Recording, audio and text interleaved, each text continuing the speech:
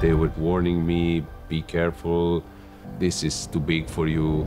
There were rumours related to something called a Super League project that would flip the power structures of the world's most popular sport.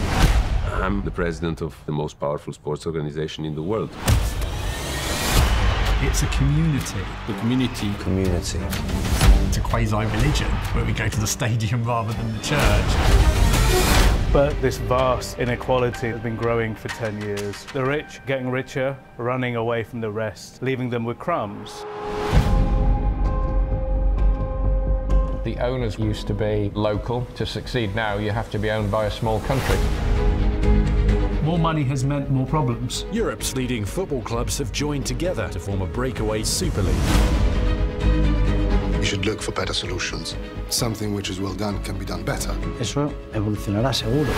The younger generation, they want to see the big matches and they want to see the drama. I was obviously blind because he was my friend. I realized that it's a betrayal. The most powerful clubs wanted to build a future of football that they wholly own and wholly control, eliminating hundreds of competing teams just with the stroke of a pen. If this Super League would happen, the development of football would stop.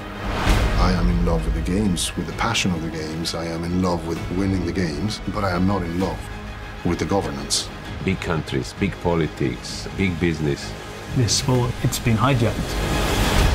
Now the war for football has started.